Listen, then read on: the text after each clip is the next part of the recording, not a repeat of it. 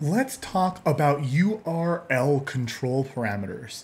Something that people don't really think of that often, and also is not a utilized feature a lot. But I happen to have a lot of experience with this. We have I think 3 or 4 clients on MediaAuthentic that have hundreds of different websites and hundreds of different countries and very global brands that have different instances for different locations.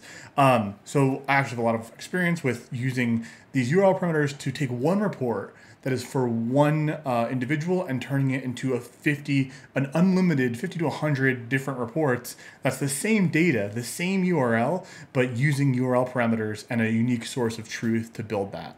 So let's just hop right into it. But first, I'm going to ask for something real quick from you. If you have a chance, can you head over to DataStudio.Vip /feedback? That's this URL right here, /feedback. And fill this out. You'll join the newsletter. If you don't want to be in the newsletter, you can unsubscribe. It's super fast, but I didn't want to build it so that I had to not subscribe you. So you can subscribe. We're gonna make some changes on this channel. I'm gonna be bringing in some of my team to share some more information, so that's not just my voice, although I love hearing myself talk. And this is gonna help us so we can understand kind of what you're interested in, the data sources you want us to talk about, and just anything in general. This is where you can do that. It's datastudio.vip /feedback right here, and you can do that. All right. So let's just hop right into it, folks. We're going to dive into how to use these URL parameters and kind of give you the down low of what we're talking about. So first things first, here we have a DataStudio report, and you can see the URL, right? We got this, so you can see that. And here we are in edit mode, which is right here. And you can see how, again, if I take off edit mode, you will then be in view mode because you're not in edit mode. And then if you add back the edit, bada bing, bada boom, you are now first tip of the day, right? The URL actually does some things. So the second thing is this is the second thing is up in file. If you go down here to publish settings, this will allow you to turn on like the different versions. Really important for this, what I'm about to show you is if this is on and you're looking at a live one and then a draft version at the same, it's not going to work. So either turn this off or make sure you're in a published version before moving forward. All right. And the second thing is if you go down here to report settings, which they keep moving, and I'm publishing settings, report settings, you're going to see this custom bookmark links checkbox. This checkbox is super important because it allows us to do all the things that we're about to do, and basically you can use filters and data controls to then create new report views. And we're going to talk about this. Make sure that's on and it is published. Okay, housekeeping out of the way. Let's add in a couple of charts here. So we're trying to scorecard. Let's add in a time series just so we have an idea here of what we're looking at. And this is, again, we're just using the GA4 Google Merchant Store, but this will work with anything. We've done it with BigQuery. We've done it with custom data sources, Supermetrics, Power My Analytics, DataDo, all the big ones, Porter Metrics. I've used them all. And so this will work for everything. Okay. So now let's just say, for example, we wanted to just look at the United States.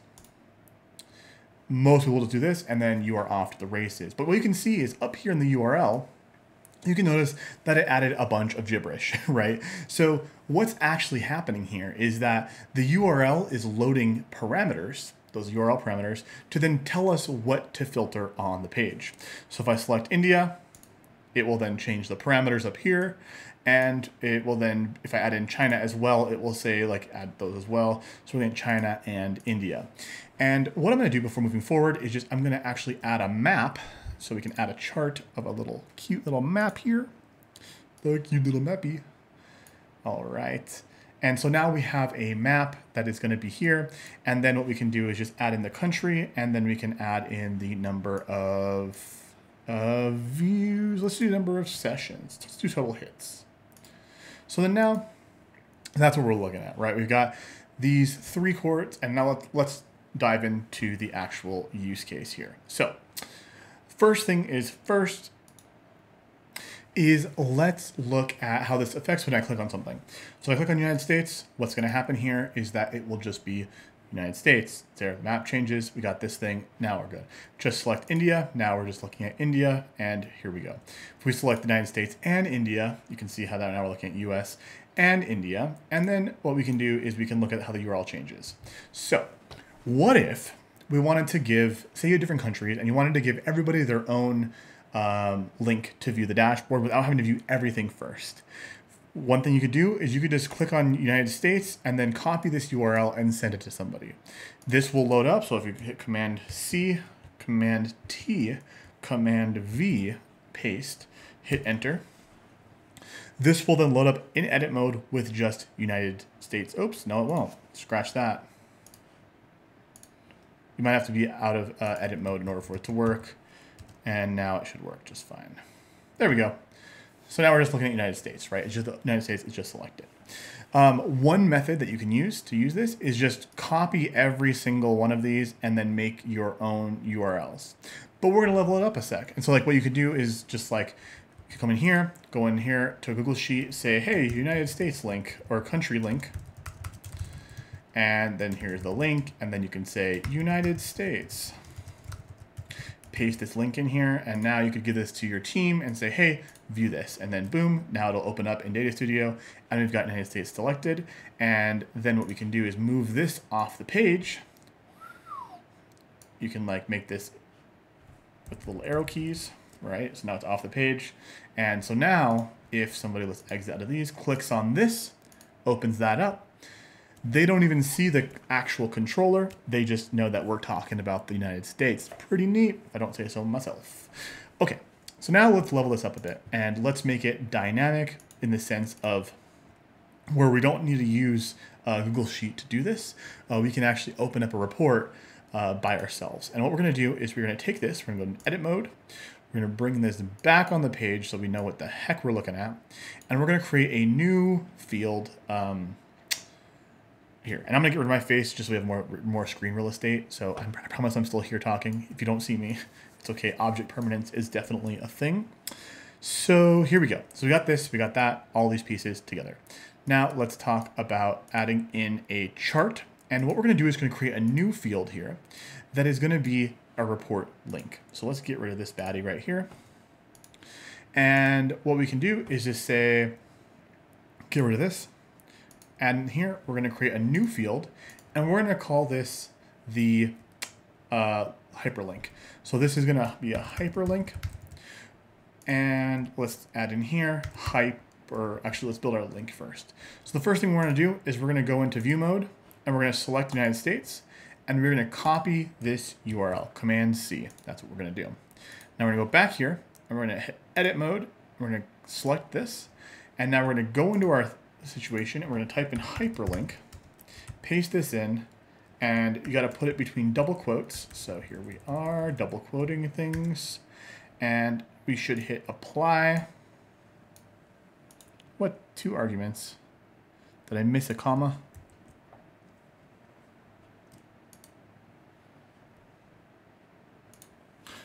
Oh, we are in error, everybody. Okay, so we are now in a problem. So here what we're gonna do is we're gonna copy this. We are then gonna come back here, get rid of this, create a new field, hyperlink.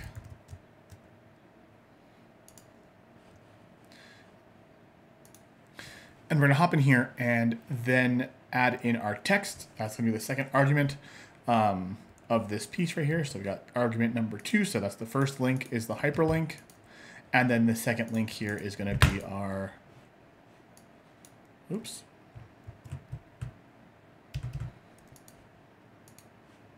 And the second link is going to be our click text. So here we're just made a hyperlink with just these two fields. That should work. Hit apply, and then it should say click. If I hit view mode, it will then open this up in a new report with just the United States selected. Now let's make things dynamic. So what I want to do here is I want to then create a new report that is dynamic. So what we're gonna do is manually zoom our faces in really quickly. And where it says United States, we're gonna add as a double quote right there. We're gonna then add a comma, like this. So we're going to close that out like that. So now that this is at the end here. And then what we're going to do is we're going to actually create a concatenate field. Concat here. And so what we're going to do is concatenate all of these pieces together. So I know this is going to get real wild, and let's actually do it inside of the data source. We got some more show and tell space. Okay. So here we are, paste that in. So what we got here is a hyperlink. We've got a concat function. And then at the end here, we've got the click URL. So we're going to concatenate together all of this information right here. See where it says the parameter ID. So here is it's saying the URL parameter ID. Then we have the include. So we're including. And then what we have is a bunch of information, and we'll see the thing United States, right? That's what we're looking for. So I'm going to hit the double quotes again. So that's going to make our first concatenation. Hit comma. Then what we're going to do is type in country. So, and then hit comma again, and then use option right to kind of go over. And then we're going to delete these. Boom. Okay. So now we've got this giant string, which is concatenated together with country there. And then we need to add to close our concatenation right here. And now what should happen is we get a new URL. I'm going to call this click to country report. And so now what you'll see is that we have this click to country report that I'm going to add to this right here. And let's get rid of this right here. Boom, get rid of that. So now we're viewing everything. We're going to move these over. We're then going to add this right here. We are then, oopsies, move that over there, put this over here, move these things over. Okay, and now here we have this report. We're going to look for our click to country report, add that in, and we're going to also add in the country here. And there we go. And now let's just make it a little prettier by going to style and getting rid of the pagination. I'm never a fan of pagination personally. And let's just make it look a little cuter by adding in the numbers into a bar and showing the actual number. Okay, so now what we've got is this. Let's just recap, okay? So this is a recap with my face. So first thing we did is we create a new field, right? The field is a hyperlink. That's it. We then looked at the URL and took a look at basically the parameter in the URL and the value of said parameter. In our example case, we used the United States as the example, and we took and broke apart that URL. So we took out the United States chunk and replaced that with the dynamic dimension of country. So that's what we did first. And then we added that in a concatenate function. And if you weren't sure, I didn't explain it, do a job of explaining, is concatenate just smashes everything together into one big string. And so now what will happen is if I click on one of these little things that say click, it should open a new report with those URLs intact. So if I hit click this, we now open the United States. Fingers crossed. Boom. So now we can see that we're just in the United States. And let's make this here, and I'm gonna click on this. Now we're in India, right here. And so now you could send these URLs to your team or build a master homepage dashboard that you could then view the individual countries. And now what we're gonna do is we're just gonna take this, and let's just say, for example, we had views, and then we had sessions, right? And views, and then we had like something like this. And we have to keep this on the page because it is something that we need, but we can just make it really small. Like I'll usually just smash it up like this. And then I usually put most things at the top of the page like that. So that way I know that they're there. I know that I always put them at the top of the page. So then we have this giant overview page here that we can use to kind of disseminate what we're looking for. And what we can actually do here is grab this same URL piece, and this is gonna get really ugly really quickly, but I promise it's gonna get better. We're gonna remove the header. We are then going to remove row numbers, and we're going to change all the styles to transparent. And you're probably like, what on earth are we doing? And so now we're going to just under setup, we're going to change this to display only one. And we're going to get rid of everything here except for country. And we're going to sort it by the same category of views. And we're going to make this quite small and change the style to be quite large. So let's make this, I don't know, let's go with 24. It's always a good number. All right. So now what we have is we've got this report right here that we could put somewhere else. Like we could take this report and let's make another page, right? So let's just say, for example, we had another page before this. So let's just go up in here, create a new page. And let's just say that this report was up here. And we called this our country admin. I can't spell, but that's beside the point. Paste this sucker in here. Okay, so since we had something like this, maybe we're talking about the global impact of our company or something like that. And you're on this page and you're like, cool, cool, cool, all makes sense. Like lickety split, we're looking good. And then you're in view mode and you click on this. I want to see more about China. Boom, click on China. Opens up a new report that is already filtered to just China, displays China right here, showing China right here, and it has all the metrics for China. So I hope that made some sense as far as how we got there. So now we can go into our country admin, we can keep this, we can add this as all of our global stats as from our organization, right? And then we can come in here into our URL parameters page, and here's where you could say then, maybe we added a chart here of like a bar chart, and we have all of our cute little stuffs, and we had it in our session source. And again, this is a dummy report that we just made really quickly together, but I hope you understood the value of this, right? So now what we have is this report that we could show for every department, right? Imagine you had a department, or if you had products, right? Individual items that you wanted to break out into individual breakdowns of how many SKUs were purchased together, all that jazz. So now you can go into your country admin report, maybe it's your item admin, any of those types of things. Click on the individual piece. Let's just say like we were looking at, let's look at Mexico. Open up this new report, bada bing, bada boom. We are now looking at Mexico, and everything's already filtered. We're looking at all the stats. We can come in here, get our actions, get on our way, and we are gone. So that is it, folks. I hope that that made some sense. I know there was some skipping around in there. So if I missed anything, drop it in the comments down below. And remember, if you have not grabbed the cheat sheet over at DataStudio.Vip/YouTube, there's a cheat sheet there that should help you build sexy, actionable dashboards. I will see you guys in the next one.